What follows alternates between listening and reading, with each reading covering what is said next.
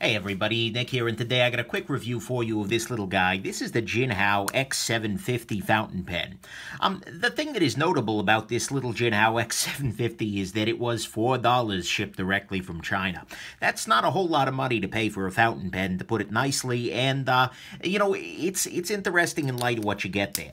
I am going to go ahead and do a quick review here. This is not quite worth the full good, great, the bad, and the ugly, but I'll talk about some of the strengths and the weaknesses of this particular product and move on. But first, the size comparison.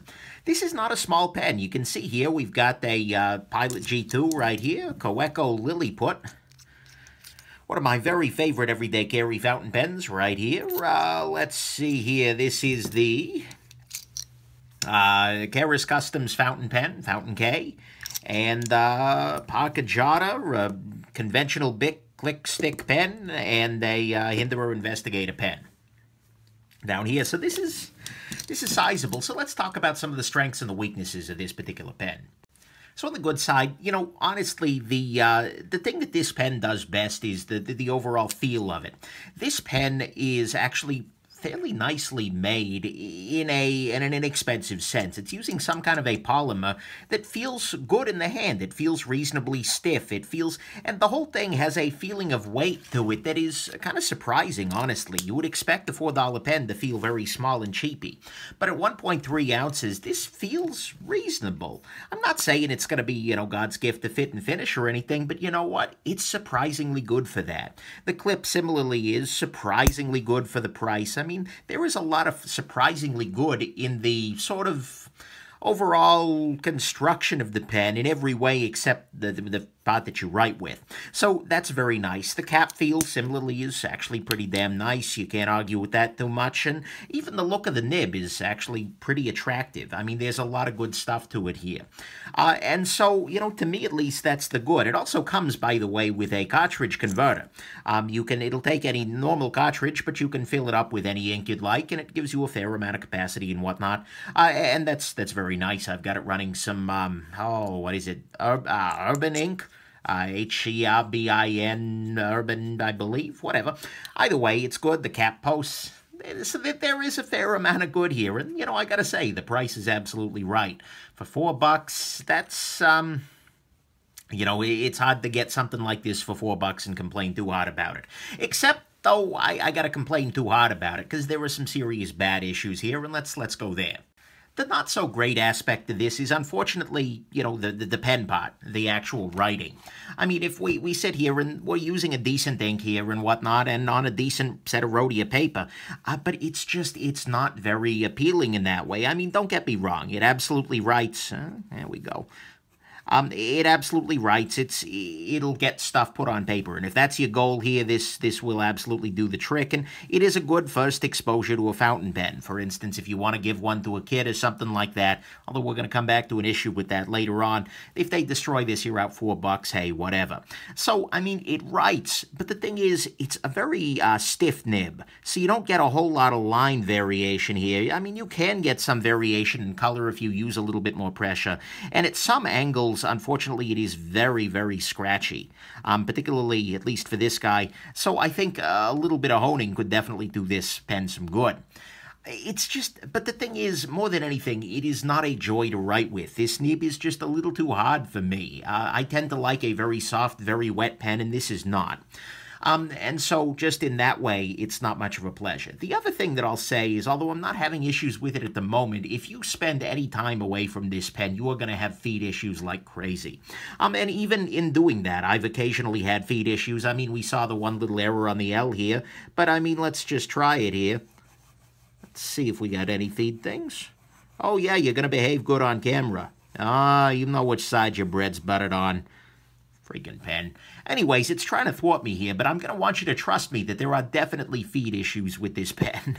And very often I've had to pop it open and really give the converter a twist to make sure that there's enough ink in there. And I did that right before this review, which is why it's behaving as well as it does. But the feed is not great. The final thing that was frankly most annoying about this guy is that this pen is very easy to get ink out of, unfortunately. Any kind of jerking up and down motion, it's splattering ink everywhere. This pen really takes the fountain aspect, the fountain pen, very, very seriously. I mean, you can see we are getting actually very large drops of ink out of this pen just from a little bit of up and down motion, and this means that if you put this, for instance, in your briefcase or in your backpack or something like that, next time you open this pen up, you're going to have ink not only splattered all over here, but you may have ink down on this area. This is really, really ugly in that way. I really dislike that feeling of getting to a meeting, taking out my pen, and looking down and realizing it is entirely covered in ink, because it got all kinds of ink up inside there, and you can even see right here. And so that part is terrible. And I mean, just to give you a sense of things, using the Kaweco here, doing something similar, same amount of force, I'm not getting a damn thing out of it. So I really do think that there's probably some variety of issue in there. I'm not good enough with fountain pens to diagnose it, but it is absolutely a thing.